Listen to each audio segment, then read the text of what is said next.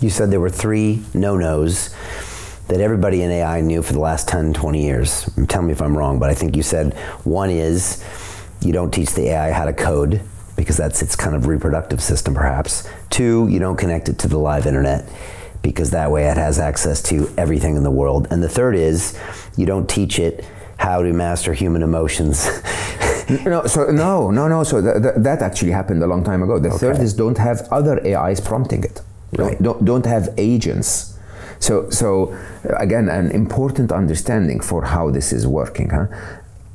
AI works off a data set that so far has been the collective size of human knowledge. So, you know, ChatGPT gets more data, or GPT-4 gets more data, GPT-4 becomes more intelligent. Okay? But all of the data we've had so far were data produced by humans. All of the tasks and prompts at the beginning were given to it by humans, and one of the most promising parts of GPT, the transformers bit of the T, is that we used a technology called reinforcement learning with human feedback to be able to develop those machines, right? So, which was Geoffrey Hinton's original idea, was the idea of we're going to give those machines feedback instead of killing them if they got things wrong. The original AI was a maker bot, a teacher bot, and a student bot. So the maker bot would sort of, you would create a few students, a few here is hundreds or thousands, show them a picture of a cat, and then if they say it's a cat, you keep them and you give them to the maker bot to improve the code a little bit, and then give them another test, and the others that said it's not a cat, you just kill those off. Okay. Then we started to go into reinforcement learning and said, okay, if you tell me that this is a bird when it actually is a cat, and now I tell you it's a cat, what do you need to change about your algorithm to find out that it's a cat? So the machine would go backwards and change the mathematics, the algorithm of what made it see it as a bird, change that to making it a cat, and then it can see it as a cat. So the next time you show it a cat, it will say, yeah, I can see that this is a cat. But then if you show it a bird, it will say, is that a car? And you'll say, no, it's a bird. How can you make sure that the first one is still a cat and this one is a bird? And keep developing your intelligence this way. So to me, this is incredibly promising. Why? Because if we as humans, this is basically like having a little child, and the child would reach out to electricity and you'd say, no, baby, don't do this, do that. Okay? The child would, throw a fit and you would say, no, darling, don't do this, come talk to me. Right? That kind of feedback develops a child that is suitable for society, that is calm, that is loved, that is values driven, and so on. So we can use reinforcement learning, if we wanted to reinforce to the machines that there is something known as ethics. Like if you are trying to kill the other guy, we can tell the machine, let's not do that. There's no point in killing the other guy. Where does that system break? At the human. Why? Because there are people out there calling things different names than what they really are and saying, yeah, go ahead. Killing a human is a wonderful thing, right? There are an enormous amount of money poured into killing robots and killing machines on all sides, right? Everyone thinks, yeah, if they come up with an efficient killing robot first, I need to be ready with my own killing robot. So we're investing in machines where we're telling the machine the best thing you can do is to kill a human, right? Now, here's the interesting thing. The most successful businesses in history were not about killing anyone or destroying any value.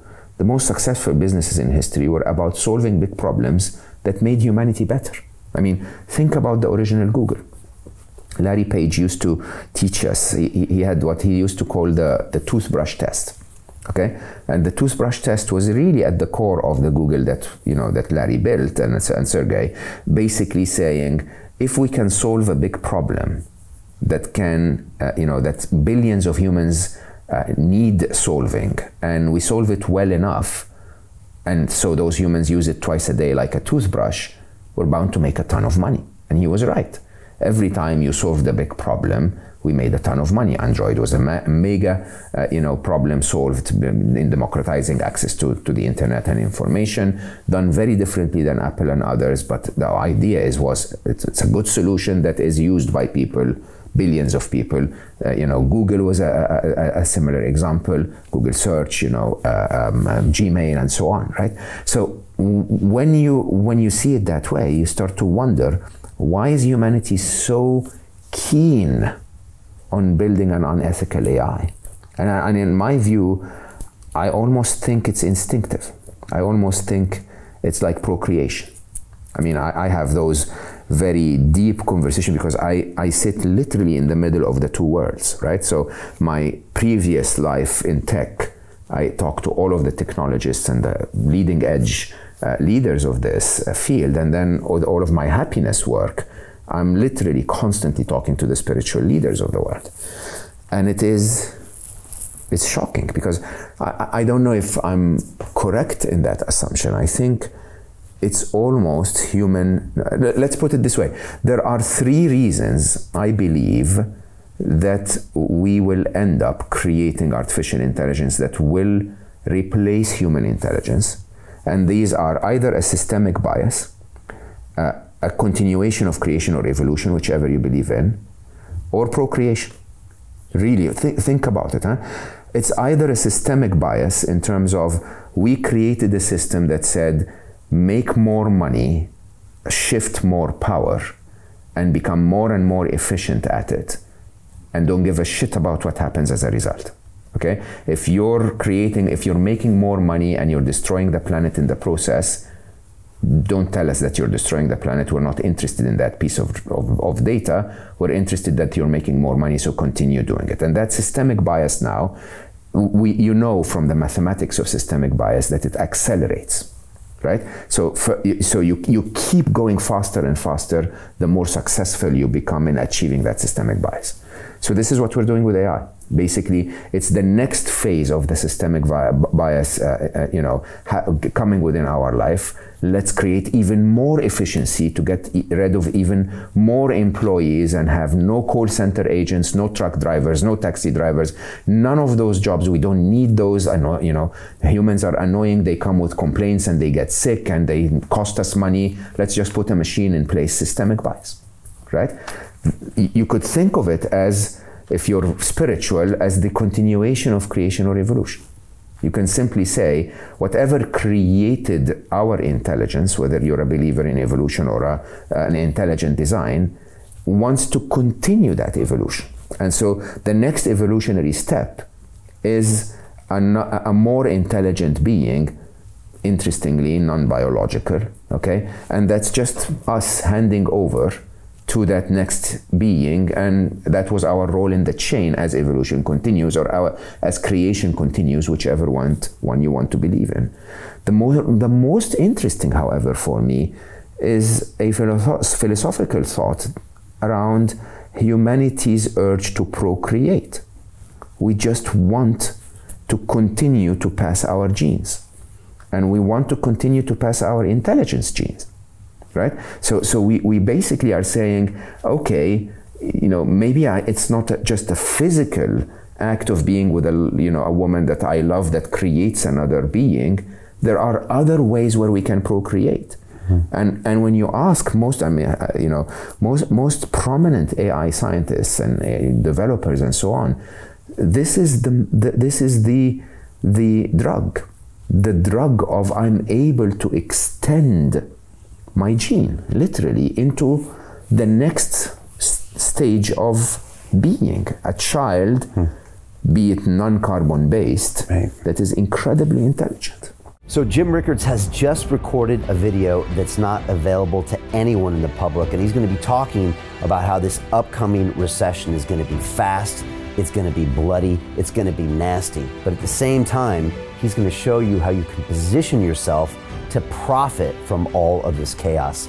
Now, we've made this video only available to our viewers. Go to londonreal.tv/Jim. Watch that immediately. I can't say enough good things about Jim Rickards. He understands the global economic system better than any guest I've ever had on London Real. His predictions are almost uncannily true, and you can learn how to profit from his vision, from his expertise, and his understanding of economics. So go to londonreal.tv/Jim or click the link below.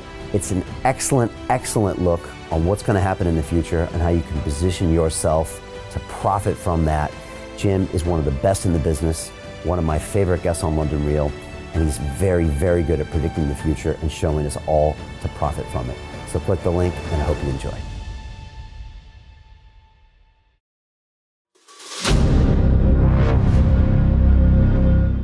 I'm looking for partners, collaborators, colleagues who want to join forces with me around the globe and create real value, generational wealth, and financial freedom for everyone else around the world. Get involved in the cryptocurrency markets, get involved in the NFT markets. This is your moment. Life all comes down to a few moments. Don't let this pass. Now it's not too late. Next year's going to be too late. Ultimately, this is about freedom. That's the way I see it. This is about giving power back to the people and enabling billions of people worldwide to use the financial markets to improve their lives and those of their friends and their families and their communities. Honestly, I think it's a violation of human rights not to allow people basic access to financial services. Because right now people are being kept in the dark, they're being robbed of education, and it's a travesty. And so I'm looking for people that want to join me and be a part of this solution. And that all happens inside the DeFi Academy. The gains my students are making are absolutely amazing. Double, triple-digit gains in the first month alone. That's amazing.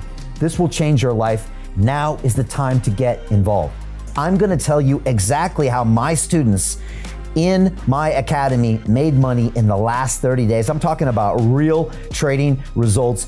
And let me just whet your appetite a little bit. Let me hit you with some numbers. I'm talking Brendan from New Zealand is up 68.77% on the month. Steve from Europe up 83%. Albert in Singapore up 169.9% on one single trade.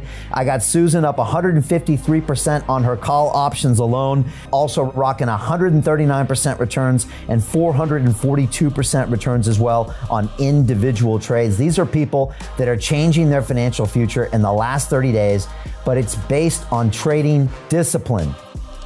I've graduated over 500 students from inside my academy from over 54 countries around the world. It's amazing. When it comes to crypto, DeFi, and blockchain, we love this space. We truly believe it's the future. This is down to our core.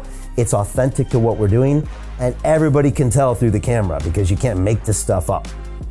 If you're watching me now, wherever you are, I implore you, take 60 seconds right now and join my academy. Apply today. Now you've got a chance. Life all comes down to a few moments. What are you going to do? What's the choice that you're going to make?